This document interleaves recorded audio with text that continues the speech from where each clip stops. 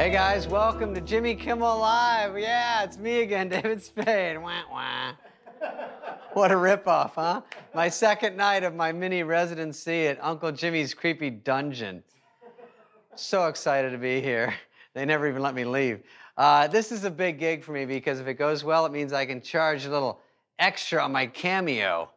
Meet mom. You actually get a lot of power as a guest host, but it's harder to be a diva during a pandemic. It's not as fun to throw hot coffee in a PA's face when it just bounces off the face shield. It's tough for me to host Jimmy's show because I'm also his best guest. So in the end, you know, who really suffers? You, the American people. Right, Guillermo? There he is. That's right. That's it. Hey, by the way, what's going on in that room? A little bleak there. You got a couch and a plant? Is that a house or a crate and barrel that went out of business? Look, it's my meditation room, you know. Oh, that's nice. I'm glad you're meditating. I know you're working up to 45 seconds a day on this. All right, well, thank you, Guillermo. It's good to see you.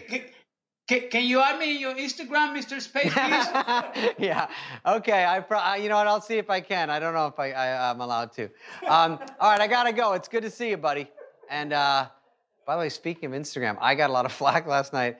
I posted a beautiful picture of myself in the green room here. Some call it a selfie, stupid, I know. But then everyone was saying I over-photoshopped it and it's horrible filters, which is a total lie because I had someone else do it, but I just did a tiny bit because my face was sunburned. So I go, just make it not so sunburned. And I'm telling you, look, here's what I posted. This isn't even a joke. This is what I posted. I know, thirsty, but whatever. And here's what it looked like before. It's not that different. It's the same. And I've seen worse. Listen, I've seen the Kardashian family tree and every one of their pictures. There's some shenanigans going on there. But if that wasn't enough, then Whitney Cummings, right? Comedian Whitney Cummings, she has the balls to chirp in about my wardrobe. Look what she says, burn the shirt. A black shirt, that's terrifying you? I Googled you, Whitney. This is the first thing that came up. All right? I'm sorry. I have a plain black shirt on. Harmless. You have season 4 of Yellowstone printed on your jumper. Anyway, back to work. I'll deal with her later. I'm legally obligated to tell jokes, so I want to make sure I get my scale. So let's get to it. Florida police say a woman pummeled her father due to his repeated flatulence. The dad said he was just testing her sense of smell to make sure she didn't have COVID. I buy it. I think he's being nice. Beyonce dropped the music video for Brown Skin Girl featuring her daughter Blue Ivy. This is a rough way to find out I didn't get the part. You know, and I'm not auditioning for her anymore. It's always going to Blue Ivy. A report says the top TikTok stars make as much as $5 million a year. Kim Kardashian said, I can't believe I could have done a dance video instead of the other video I did and become a millionaire. And it's been announced that Olivia Wilde will direct a movie about Spider-Woman. And I'm not even going to finish this joke. I saw a spider yesterday. I'm just going to tell that part. I saw a spider coming out of my house. We can cut this later, but I was going out of my house, and of course, it made this huge web across my whole door. So I walk out, and it's like, bow. You know when you go into the web? So it's like, and it kind of throws you back because it's so strong. And of course, the spider's right in my face going, what's up? But he's right there, obviously poisonous because I have a hunch. And so I freak out. So I kind of mess up the web, not cool. But then I want to live. So then the next day I go out, but I'm a little scared, a little tentative, because I'm a puss. Now listen, in real life, and I know on TV I come across like a tough guy, hard-ass athlete, but in real life, IRL, I'm a little bit of a puss. So I don't want to get a spider biting me and me dying, so I don't see it. And then it drops in the picture from the top, like Cruise in Mission Impossible. He's like, you know what I mean? He's like, what's happening? And so, of course, freak out again, run in, get the raid, come back. But I just give him a puff, just a little like perfume. And then he's all tough going like this. But I can tell it's getting to him because he's like this. And then he freaks out. Then he starts freaking out. He's going up and down the web. Then he starts spewing webs out of his butt, like uncontrollable webbing, like. And I'm like, and then, it's not funny though, But I think he was bumming out. But then I just said, I got to end this. So I go, harra, harra, harra. I keep going. He's like, guy, I'm dead. All right, you don't have to blow the whole bottle on me. Dude, I'm soaking in 1,000 times my body weight in poison. You think I'm going to pull out of this? You got a little bit on your finger you're about to black out. What do we, 140? Anyway, back to work. I know it's hard to believe by looking at me, but we can snip that. I have a lot of friends. Articles are even written. Clickbait articles are written about the subject. Someone sent me this one the other day. It said, 15 celebs David Spade is surprisingly friends with. Well, I'm David Spade. I like surprises, so I checked it out. But when you read it, two things immediately come to mind.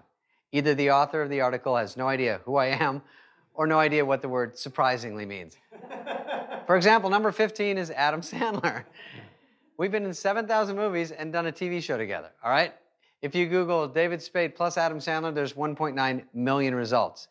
Then there's number 12, Chris Farley. This is well documented. In fact, the only reason you've ever heard of me is because I was friends with Chris Farley. Moving on, number 11 is Chris Rock. Saturday Night Live, Grown Ups 2, 500 dinners. I mean, I feel like this whole article is a wasted opportunity because I do have some friendships that truly are surprising. Kim Jong-un. Turns out he's a huge Tommy Boy fan.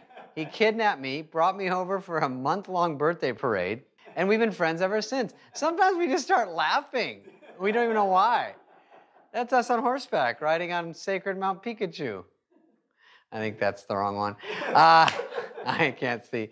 And then there's Mike Lindell, the My Pillow guy. I was his crack dealer for a little while. I don't know if this is surprising, but as a kid, I was buddies with Cuban dictator Fidel Castro. I was a pretty heavy cigar smoker and a super communist back then. I went through that phase. This one might really surprise you. I was tight with the guy who murdered my wife. We just hit it off at the trial. Most people don't remember I was married. That's because he killed her on the wedding day. But anyway, all water under the bridge. People are always curious about me. I'm fascinating. I even did this thing for Google recently where I answered some of my most commonly asked questions just to set the record straight. Let's look at it.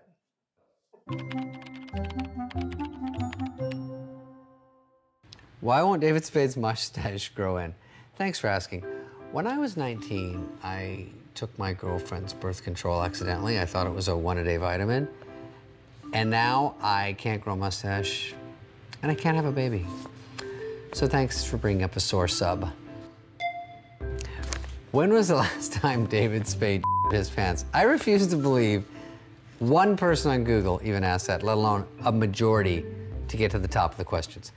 I'm not a real pant but I had my friend go, dude, I my pants last week, and I haven't my pants in a while. I go, so that's at least twice. He's like, yeah, once a month. I go, something's wrong, dude. You're not supposed to constantly your pants over the age of 2.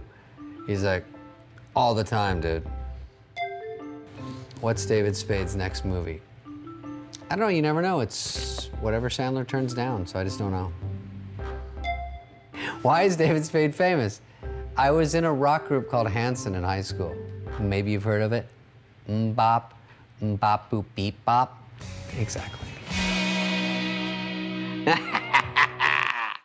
Yes, Bader. Hey, Kay, we have a great show for you tonight. We have music from the Avett Brothers, and we'll be right back with my friend Lauren Lapkus.